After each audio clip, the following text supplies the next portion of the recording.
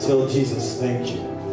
Lift up your hands and say, Jesus, I thank you because my hour has come.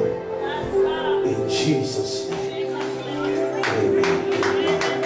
Yes, put your hands together, Lord. Thank you, Jesus.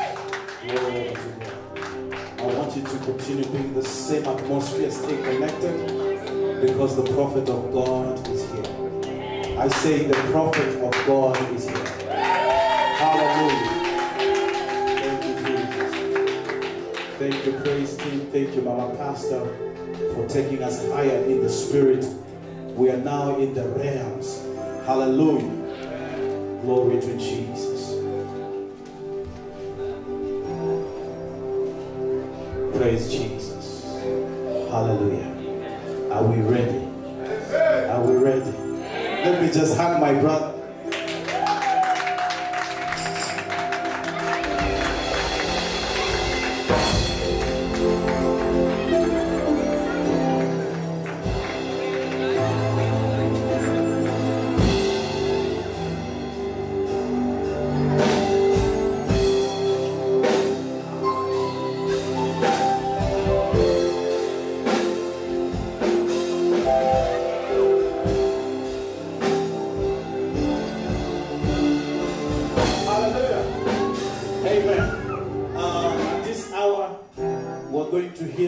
Prophet Sylvester all the way from Minnesota to the nations.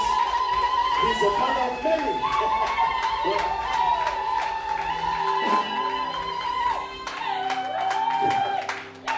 Can somebody shout hallelujah? Amen. I told Pastor that I love the church. And then we'll be able to get the command and repent the police. I said, this is the church I want to be. The moment I entered here, the Holy Spirit said to me, this is my will for you to be here today. When I came in the church, I had the worship. My message changed. And God said to me, He said, this church is going to bring revival in this city. The Lord said to me, the revival that will come, it will be a revival of spiritual hunger. I'm not here to preach prosperity to you. Siko hapa kuwahubiria mafanikio. Because that's not my assignment. Kwa sababu hiyo sio But my assignment kazi yangu today leo hii is to bring a new hunger. Likuleta jambo for deeper things in God. Kwa ajili ya vitu vya kina zaidi katika. I want you to be on the keyboard. Ninaomba kama unaweza kuwepo kwenye kinanda. And I want the praise and worship to come back on here. Na kama inawezekana kikundi cha kusifu na kuabudu kweli. We're going to have a different worship service. Kwa sababu tutakuwa na ibada ya tofauti tena. Because the Lord said to me, kwa sababu Mungu ameniambia, He said, I want you to worship, nataka uniabudu, and yet you are preaching. Wakati unaendelea kuhubiri. I have never done this type of move.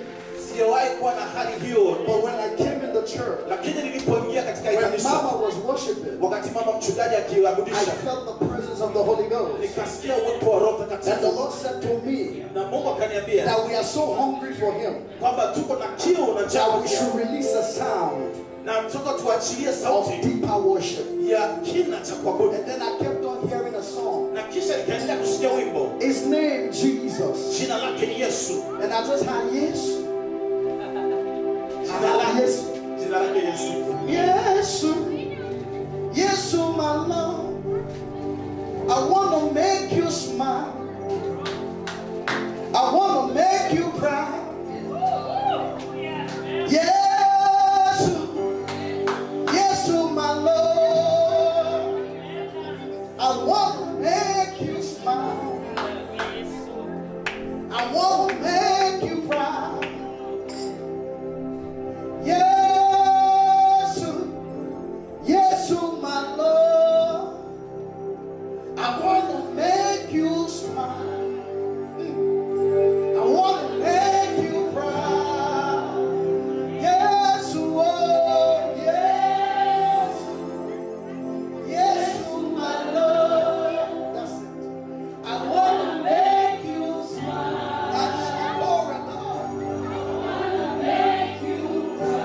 We sing Yesu. Yes. That's it. Yesu, my Lord. Oh, Shabbat. I want to make you smile.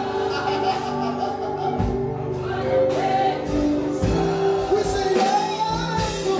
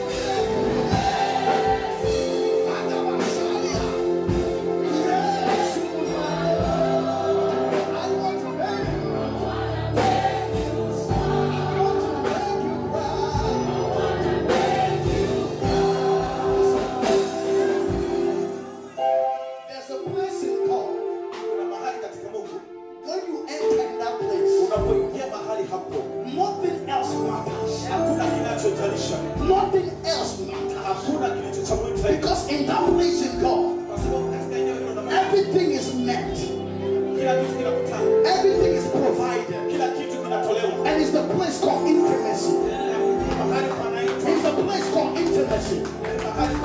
It's a place that people enter and they never come back. I have kept to that place. I love it so much that nothing else matters. Listen to me. Listen, sikia. Today, sikia God is going to build your hunger. For you to forsake everything and just love Him.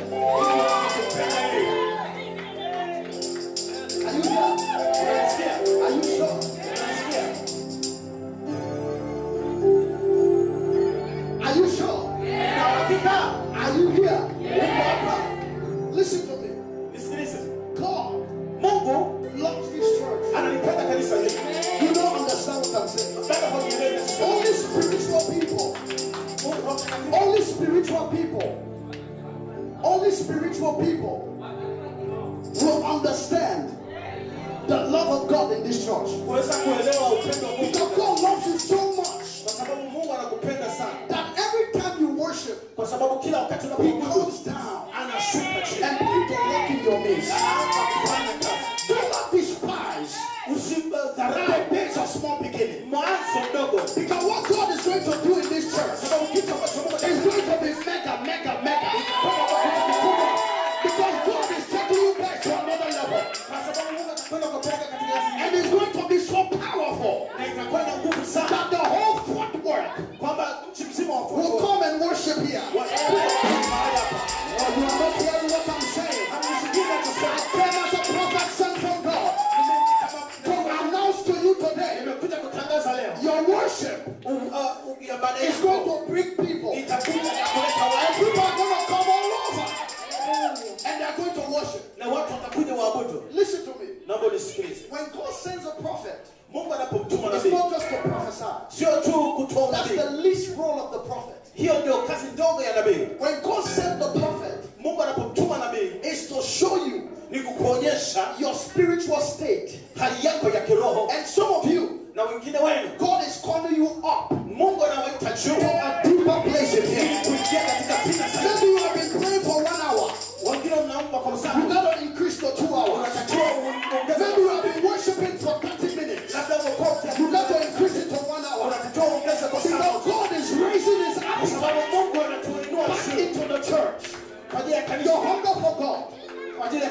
Your hunger for God is going to become more. As you were worshiping today, the angel that came with me, he began to pour oil on your head. And God said, "He has a plan for your life." And the Lord says, "I'm back against your life. Your worship is going to get rid of those powers." The Lord said, "When you don't know what to say, just sing worship to Him. The angels will come to defend you." Are you listening to me? Somebody say, "I am hungry for God." Say, "Oh God, visit me today."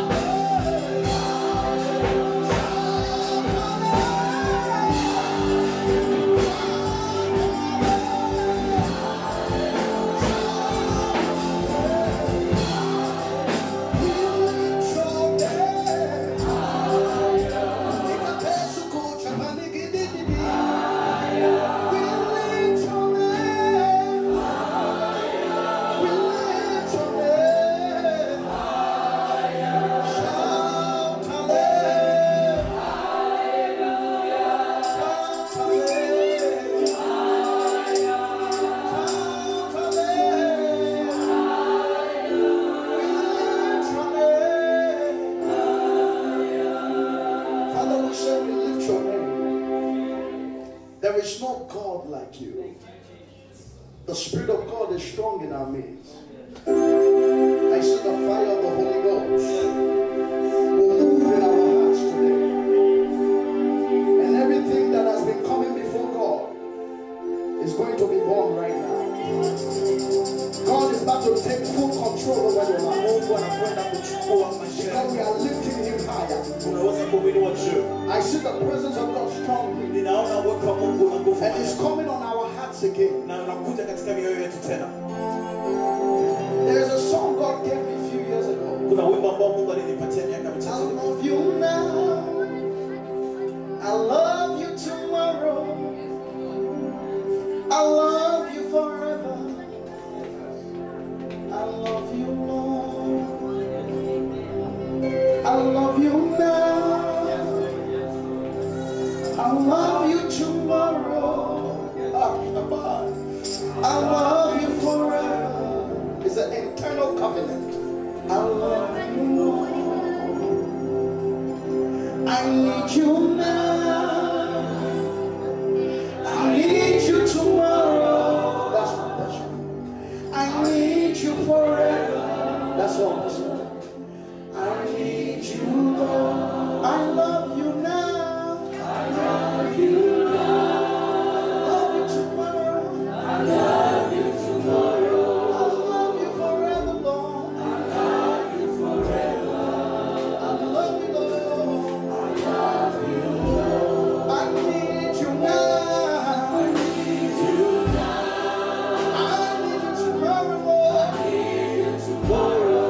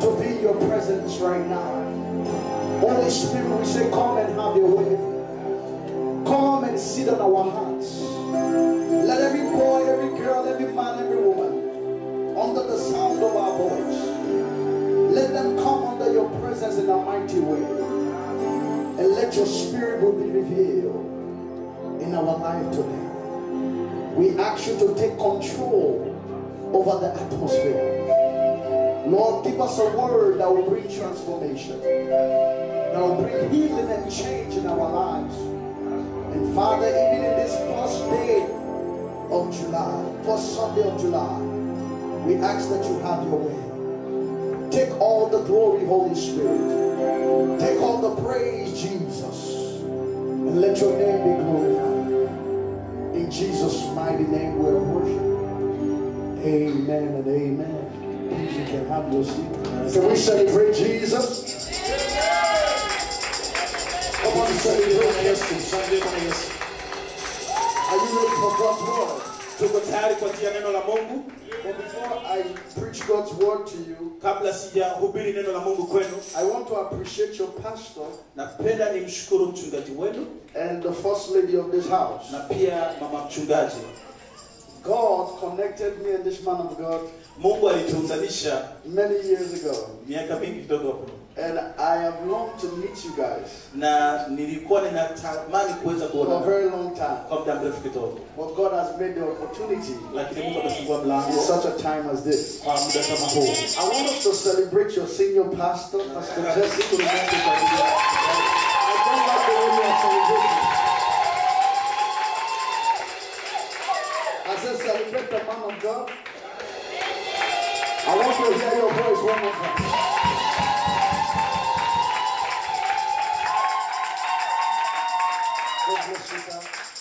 I want us to celebrate our mama. God bless you, woman of God.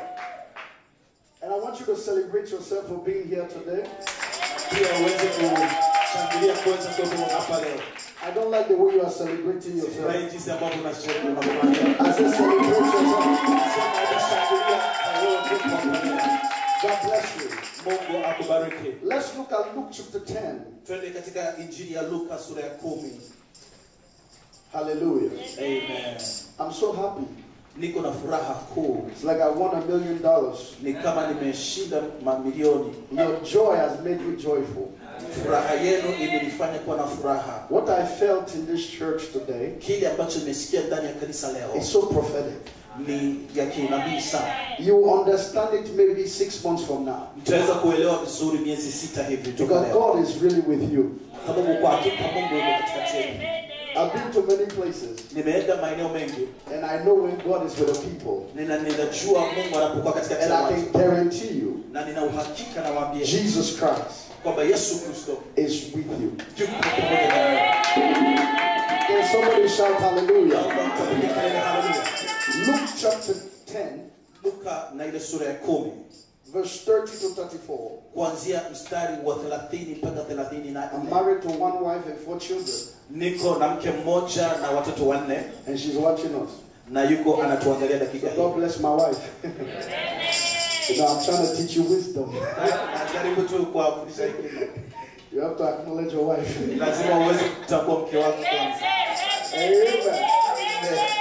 It drives away the little foxes.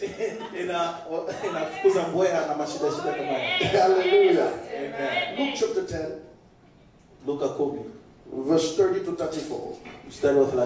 Then Jesus answered and said, a certain man went down from Jerusalem to Jericho and fell among thieves, who stripped him of his clothing, wounded him, and departed, leaving him half dead.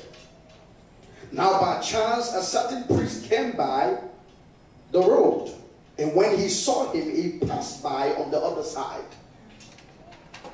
Verse 32, likewise a Levite, when he arrived at the place, came and looked and passed by on the other side.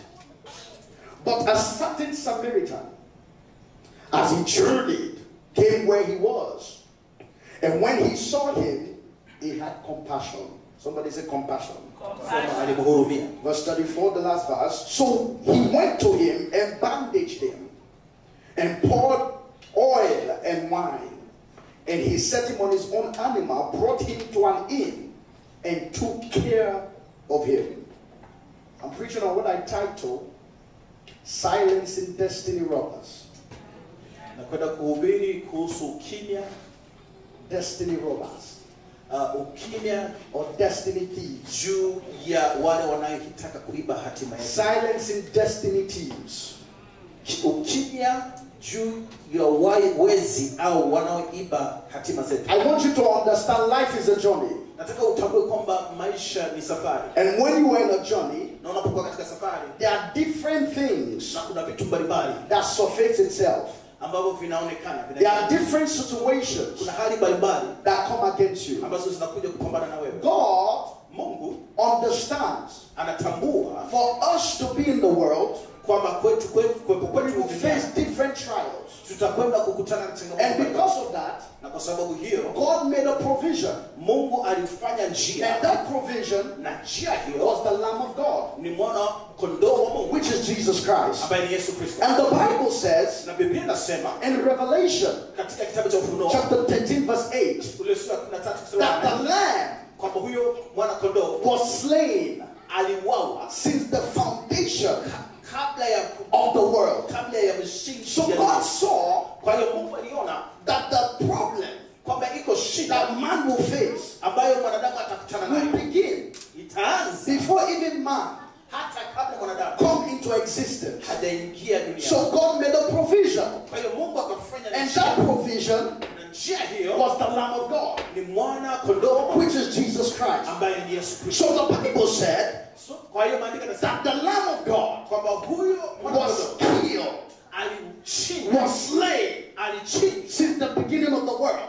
kabla misingi ya dunia. So I want you to understand kwa hiyo nataka utambue kwamba that the solution kwamba suluhisho is greater liko na nguvu than zaidi the problem. kuliko shida, Because God made kwa sababu Mungu alikwisha a solution for you and I alikwisha kuweka suluhisho before the problem even started.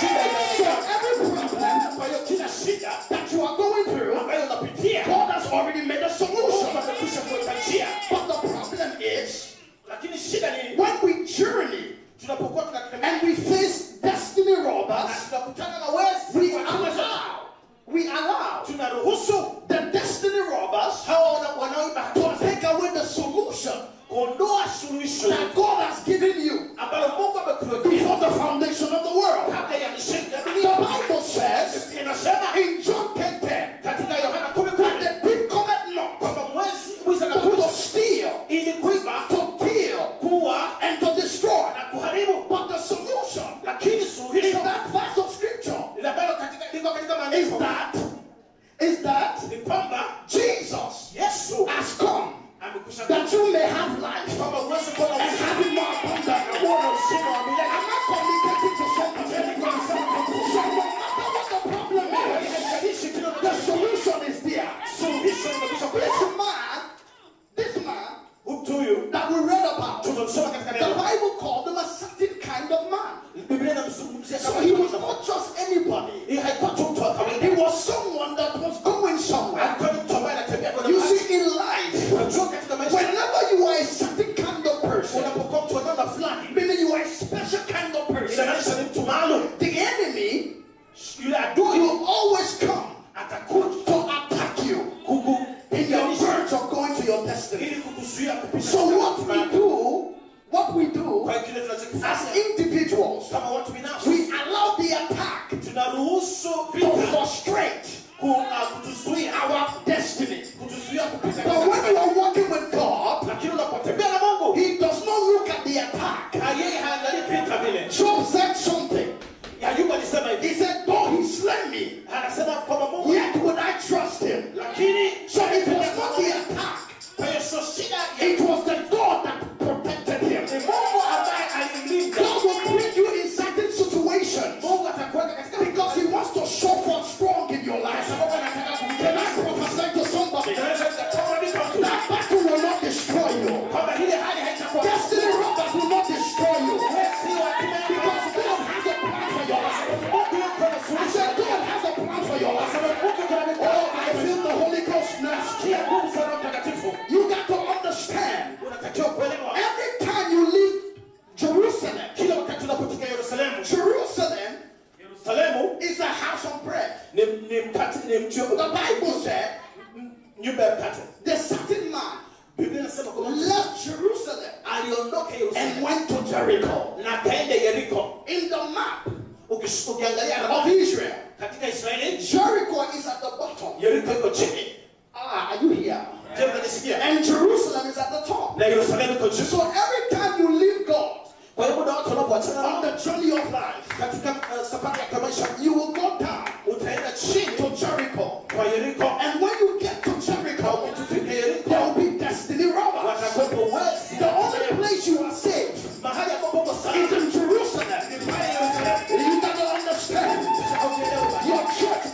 your Jerusalem. Your pastor might be your Jerusalem. Your family might be your Jerusalem. And every time the enemy wants to destroy your life, he takes you away from the people that God has connected you with. He wants to bring you in the place of isolation. But somebody said the devil is a liar. I will live in my Jerusalem. Say I will stand before God until my change comes. Say I will stay in His presence until there's an encounter. I will stand before God until God changes my story. I'm not living Jerusalem and I'm not going to Jericho. There's some people under the sound of my voice. No matter what, do not leave your secret place. Do not leave the place God has put you. Because when the enemy wants to destroy you, he takes you away from that place. You might be thinking, contemplating that I should leave. God is telling you today, it's not the time to leave. It's time to stay. I see the salvation of God. Because the Egyptians, you see yesterday, you shall see no more. Because you're about to enter into your promised land. Into your promised land. Pastor, this church, in the next 6 months, I'm not a prophet liar. I prophesy. God is going to remove you from here. Listen to this carefully. And God will take you to a bigger place. So God can trust you. You are not listening to what I'm saying. Unless you are the enemy of progress in this church. God wants to move the church to the other level. But some of you are watching me like you are the witch. But God is about to break you free. Because God wants to take you to your next level. If I hear your amen, God will take you now. I said God will take you now.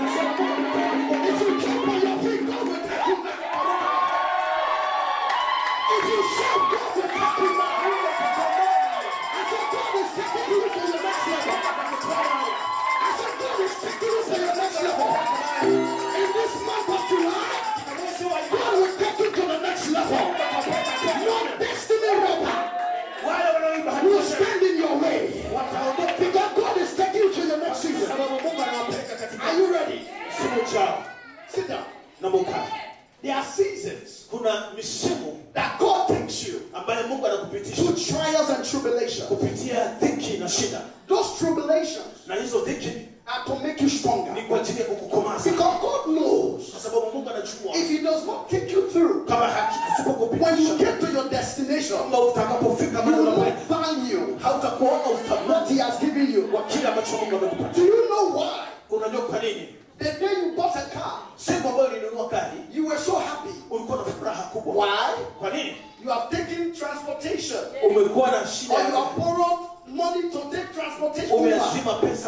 So because of the pain and the hassle, when you got your own car, there was a joy. But imagine, sir, if I just give you the key and you are not being to nothing, you will not be so grateful. So when God sees that you need to become more grateful, He will take you to battles of life, and He will take you to journeys of life. You should not come to Dallas for a coincidence. You didn't come to America because of coincidence. You came here because God has a plan for you. And this is just part of the journey that God is taking you through. Can I prophesy to 3 people? God will release your documents. I said God will release your papers. Everything that you need this year, at the end of this year, God shall release it unto you. If I hear your amen, you are the one I'm talking about. Can I preach? Are you here? The Bible said, this man, when he left Jerusalem and came to Jericho, he fell among thieves. That means that whenever God wants to promote you, you must leave a place of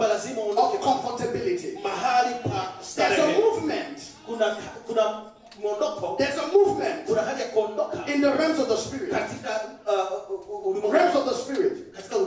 The children of Israel, God that took them through the Philistines because it was closer to the promised land. But the Bible said God took them through the wilderness so that He can teach them how to fight. Because life is a battle. And until you train your hands to fight, there are certain victories that will never come. So sometimes when God takes you through a journey, look at the experiences, and out of those experiences are the weapons that God gives you to face more battles. So David said it like this. He said, I have fought with the lion. I have fought with the lion. I have fought with the bear. Who is this uncircumcised Philistine? I have experienced more battles than this Goliath. Am I talking to somebody here? I don't know the battles you have experienced, but God is speaking to you that today God will bring forth your testimony. Because your testimony is revealed through your trials. And whenever your trials come, it's because God wants to give you a bigger testimony. Can I let you know today? Your testimony is already here. Oh, if you shout amen, you shall receive it. If you shout amen, you shall receive it.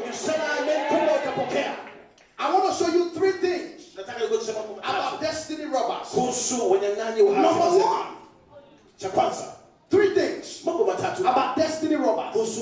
Number one, destiny robbers, they strip people of their glory.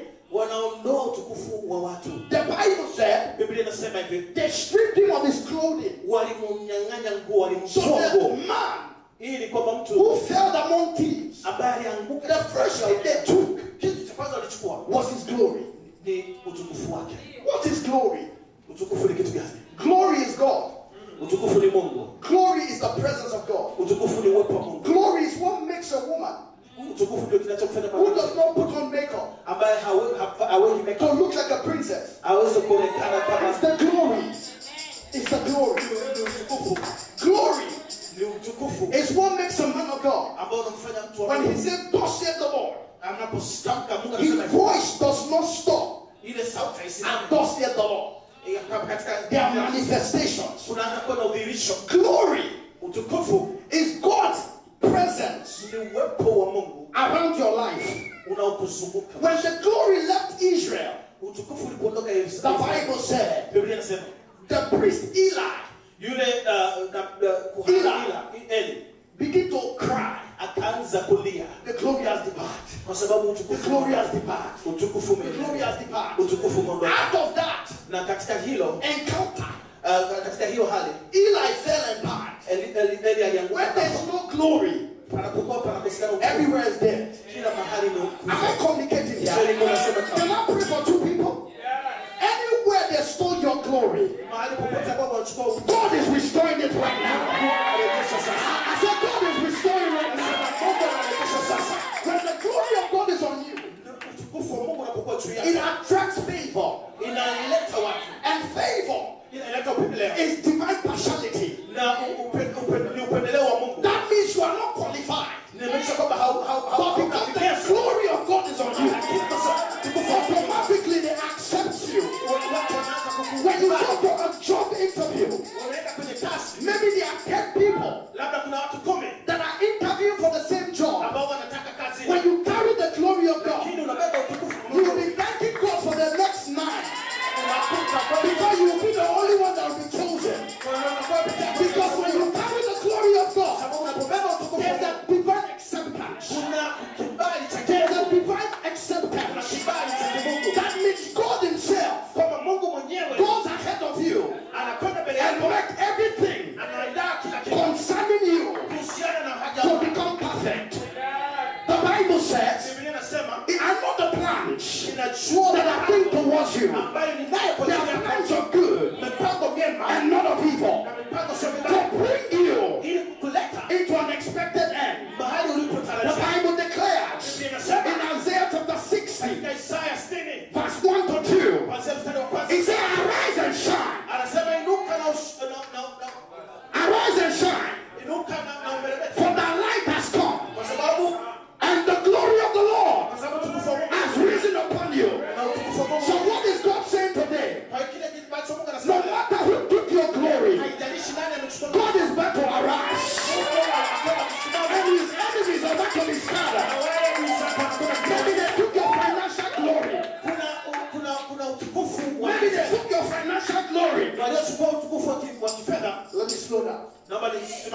Because the enemy has blinded the eyes of the believers to think prosperity is of the devil. Many times when a preacher is preaching, God is going to bless you. God is going to give you finance. Especially in our dispensation, the people become very nonchalant. Like, a seed. But that's not the case here. The Bible says in Ecclesiastes 10:19. Ecclesiastes 10:19. It says money answereth all things. Oh, let me talk to you. Do you know there's a financial glory? Do you know that? Do you know? No matter how spiritual you are, no matter how much we sing, no matter how much we dance, it took money for the mics to be on. It takes money for us to be here. No matter how cute you are, the clothes that you are wearing, you bought it with money. I'm not communicating here. You don't go to the shop. You don't go to the mall. And then you take the thing from the people. It doesn't work like that. You gotta pay. You gotta pay the cashier.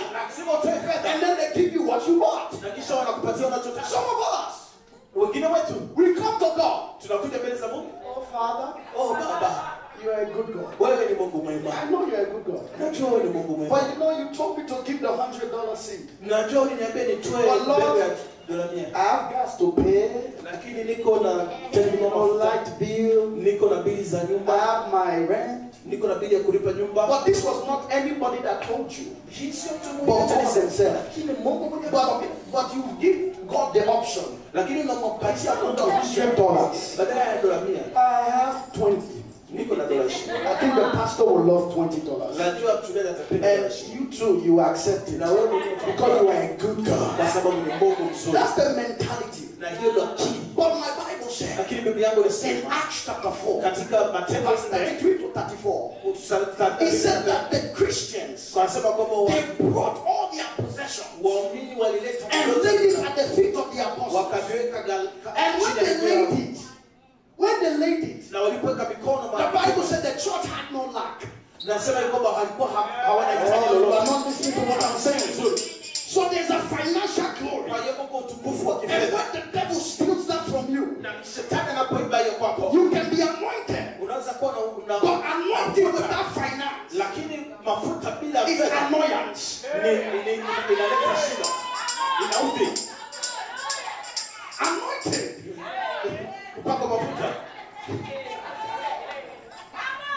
Anointed without finance is annoyance. That means that, imagine us, your pastors. I'm not saying us. I'm just saying. Are you understanding? Us, your servants. We are preaching right now. And then my shoes, all of a sudden, the soul comes off. Then I'm telling you, God is going to bless you. You are not going to believe that prophecy. Because by the fact that my shoes does not reflect the blessings of God, it means that I'm not speaking right. Because God is with us based on experience. Whatever you have not experienced, you cannot give to others.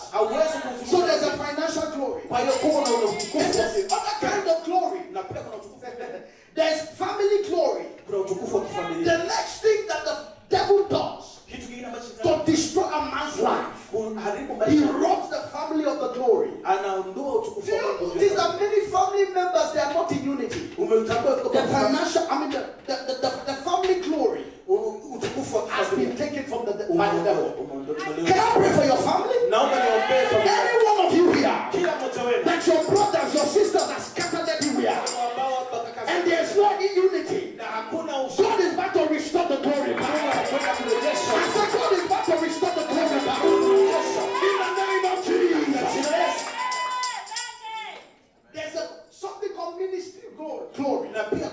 Ministerial glory. And the priest could not minister because the glory came. There's a moment in the minister's life and a child of God's life when the glory is there. You know that God is there. Nobody has to tell you. There's a time in my life. I'm an example of this. I used to preach, but I didn't feel the glory. I would prophesy. I didn't feel the glory. But all of a sudden, God said, isolate yourself. I want to hide you. Because when I hide you, then you will encounter my presence. And in the midst of God hiding me, the angel of the Lord, his name is Majesty.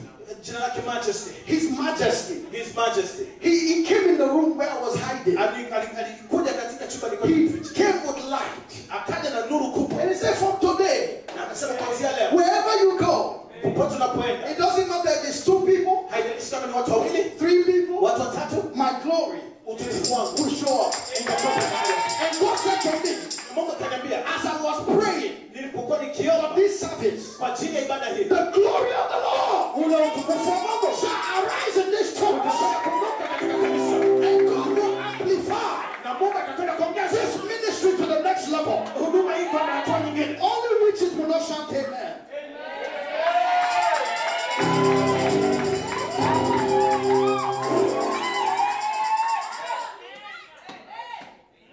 There's a ministerial glory. It makes ministry easy. It makes everything smooth. You sleep like a baby. Even if you don't pray, I'm not advising you not to. But even if you don't pray, when ministerial glory is on you, even when God wakes you up, you know what God is saying. It's called ministerial glory. You are not confused about what God is doing. Can I pray for 2 people here? God will raise some ministers in this church, and you will be full of glory. This side of the church does not believe. I said God will raise some ministers here, and they will be filled with glory. If you are hearing me, say amen. So the first thing they took from him, am I wasting your time? The first thing they took from him, they took his glory. Destiny robbers, they steal your glory. The next thing, number 2, they took from him, they made sure they wounded him. They wounded him. The Bible said they wounded him and they left him for dead. Meaning they afflicted him. Destiny robbers, they come to afflict you so that it can slow you down to your destination. But my Bible declares, it said affliction shall not rise a second time. I don't know who has been afflicted in this church. I don't know who is sick in this church. But the Lord said for me to let you know, by the end of this service, there's going to be a divine healing. You shall recover. You shall recover. You shall recover. You shall recover. You shall recover.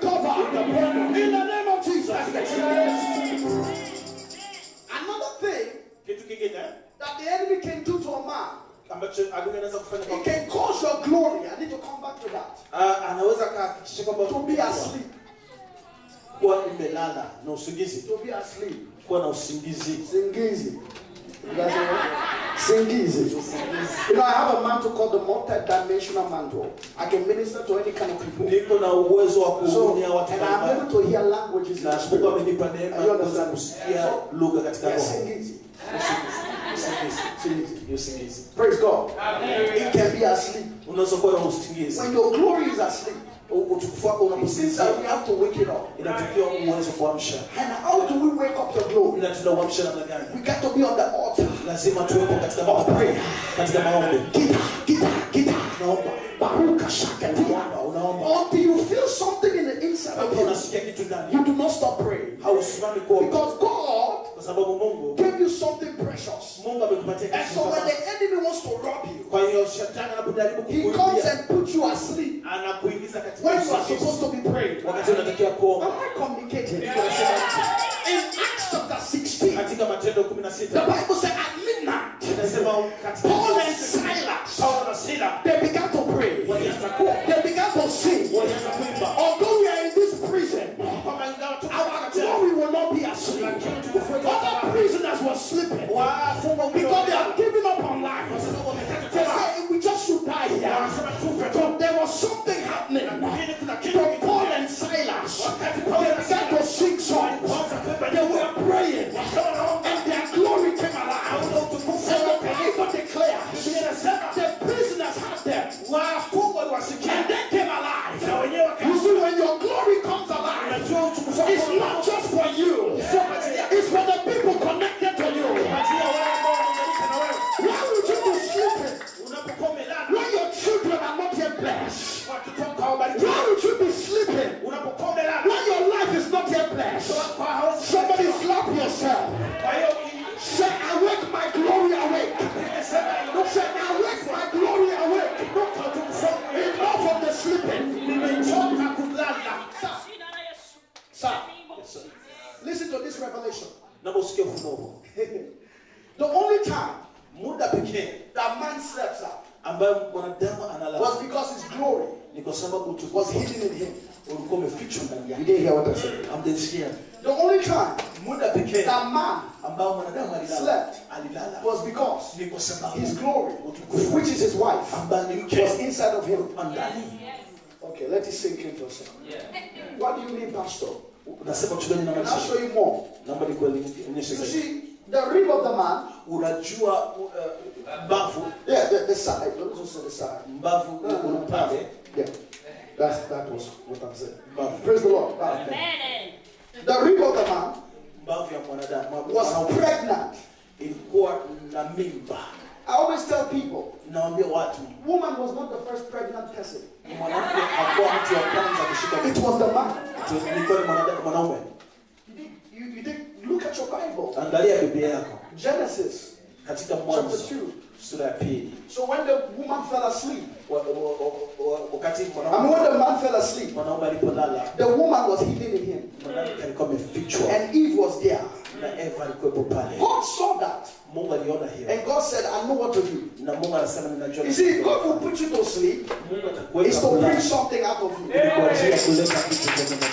But when the devil puts you to sleep, the Bible said, when man slept, Matthew 13:25, the enemy came and saw him task among the weak. So when you sleep, when the devil is the one that is causing you to sleep, he's sowing something. But when God puts you to sleep, he's bringing out something. Can I prophesy to you? Tonight when you go to sleep, angels will come and show you your destiny. They will show you your glory. They will show you the business to do. They will show you the house to build. They will show you the ministry to run. There will be divine encounters. I said there will be divine encounters. If I hear your amen, you will receive your own today. I was in Sierra Leone last year, and I was preaching. And as I was preaching, the Holy Ghost said to me, he said, there are people here Sasa kuna watu hapa 21 of them. watu 21. I'm going to put them to sleep. Nitakwenda niwaweke And katika I'm hali ya going to show kulala. them Jesus. Na nitakwenda And I'm going to show them hell. na nitakwenda And I'm kuwaonyesha going to show them heaven. na nitakwenda kuwaonyesha And mbinguni. I questioned the Holy Ghost. Na nikamuuliza Roho Mtakatifu. I said, I've never seen that before. Na sasa siwezi kuona kitu kama hicho. Are you sure? Je, uko na uhakika? And the Holy Ghost said, declare it. Na Roho Mtakatifu anasema tangaza. And I said, the Lord said to me, Na kisha nikawaambia watu Mungu there are 21 people here. kwamba watu 21 hapa. You are about to fall asleep. Mtakwenda kulala. And God Na Mungu will show you atakwenda kwa heaven, mbingu, hell, kuzimu angels. na malaika. You have an encounter. Na utakutana na Mungu. And my host pastor, who is my brother in the Lord, Na mchungaji ambaye nilikuwa he nimefikia looked at me on the altar. akaniangalia pale nikiwa He shook madhabahu. his head. Said, man of God, Akasema mtu wa which Mungu. dimension is this? Akasema hii ni In his mind, I could read his mind. niweza kuona akili So yake. that's what happens. Ndio hicho kinachotokea. Sometimes when you are flowing in the spirit, you can tell Wakati what they are thinking. unaweza kuona. There are people here, I don't think they like me much, like in this side. I'm just playing. It's good to laugh in church. So, as I declared it, Kwa nilipoanza kutangaza, my brother, ndugu yangu, people began to sleep. watu wakaanza kulala. 8, Watu 8, 16, 16, 21. 21. And ushers were bringing them. Na I'm talking about sleeping. wakaanza kuwaleta na They sikuanza were kulala. snoring. Walikuwa wanakoroma kabisa. They slept Wakalala kabisa fofofo. at the altar. Hapa katika mimbari. They slept. Hapa mbele. They slept. Wakilala, wakalala. I was preaching, they were sleeping. Ni wanahubiri They were sleeping. bado wameendelea kulala. And then all of a sudden, Na ghafla the Lord said his angel, Mungu akatuma malaika wake. his name is the helper of man. That's my other angel. Na You jina know, lake ni when I'm msaidizi saying wa these mwanadamu. things, it's for me. Na naposema mambo ni kwa ajili So yangu. I'm talking about my encounters. Kwa hiyo nazungumzia yale And niliyopitia. the angel Na huyo began malaika to wake them up. akaanza kuwagusa And akiwainua. they will wake up. Na wakiamka And they'll be looking at us like they saw demons. wanatuangalia kama vile wameona mapepo. Wanatembea They wanazunguka. are looking. Wanaangalia. And then one shouted, Na mmoja I saw his face. anasema nimeona uso wake. Another shouted, Na mwingine akasema I repent. na niko na tumu. I said, what is this? Na kauliza I was taken to hell. Asa nilipelekwa And I saw. kuzimu. And I saw. Na nikaona. Then I said to the Lord, Na nikamuuliza Bwana, is this real? kwamba hii ni And the akili. Lord said, ain't you hearing the people? Na sasa nikamwambia huwasikii watu. All of them confessed their revelation. Na kila mmoja akasema And mfumo. God said to me, Na Mungu akaniambia hivi. he said, when I put you to sleep, Kwamba ninapokuweka I show kulala, you revelations. ninakuonyesha ufunuo. You know why I'm saying this today? Unajua kwa nini Some nasema of you have had sleepless nights. mmekuwa wengine wenu And hamlali it's because the enemy ni kwa sababu has adui tormented you so much. amekusoma. But tonight, Lakini usiku you will know that I'm a prophet. utajua kama ni kuna You will have the sleep of the spirit. utakuwa uweza kulala katika Oh, no, you are not hearing what I'm saying. Hausikii vizuri. You will receive the rest of the Lord. Utapata kupokea That rest is kupumzika with kwa Bwana. divine encounters. Na utapata Am kukutana. I communicating with somebody? Sio niko na nabii. I want to wrap up. I have one more thing to say, then I'll wrap up, then we'll pray. Niko Is na that jambo okay? moja kusema na kisha tutakwenda kuomba. When destiny robbers Wezi wa hatima attack you, they wanapokupiganisha leave you half dead. wanakuacha kama mtu mfu. But that's good, Na hiyo ni nzuri because you are not yet dead. kwa sababu haujafa. Where there is life, Panapokuwa na uzima there is hope. kuna tumaini. So no matter how dead you might feel spiritually, Like kwa hiyo haijalishi na as long as you are breathing, he said the breath of the Almighty anasema pumzi has given me life. patia uhai. Am I talking here? Niko nazungumza God himself, Mungu mwenyewe in Genesis chapter 2, katika Mwanzo 2 in verse 7, katika mstari wa the 7 Bible says he breathed anasema kwamba into the nostril of man. juu ya mwili wa mwanadamu Adam na mwanadamu became a living soul, akafanyika nafsi iliyo a hai. living being. Nafsi iliyo hai. So you have the breath of God. Kwa hiyo uko na pumzi ya Mungu. If you look at the book of John, Ukiangalia kitabu cha chapter 20, mstari wa 20 verse 22, mstari wa 22 he said, and he breathed on them, anasema pia and they received the Holy Ghost. na wakapokea Roho Mtakatifu. The Bible said Biblia inasema in Romans chapter 8, katika Warumi 8 verse 11, mstari wa he said, 11 if the Spirit katika roho that raised Jesus ile roho inamuinua Yesu from the dead ambaye mtoa katika dwelleth in you,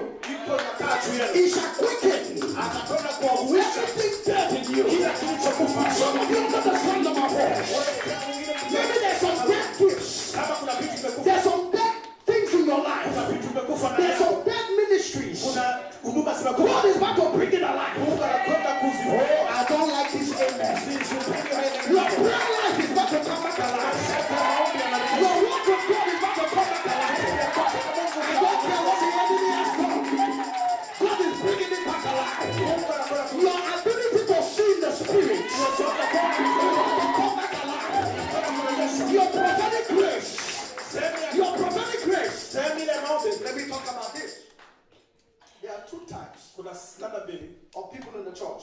ya watu katika kanisa. There's the office of the prophet, Kuna ofisi ya and there's the spirit of prophecy. na kuna roho ya unabii. And every one of God's children Na kila mwana wa Mungu carries the spirit of prophecy. yuko anabeba roho ya unabii. Because Kwa sababu Jesus Yesu is the spirit ndiye roho of prophecy. Ndiye roho wa So unabii. when you receive Jesus, Kwa hiyo unapompokea Yesu automatically you can see.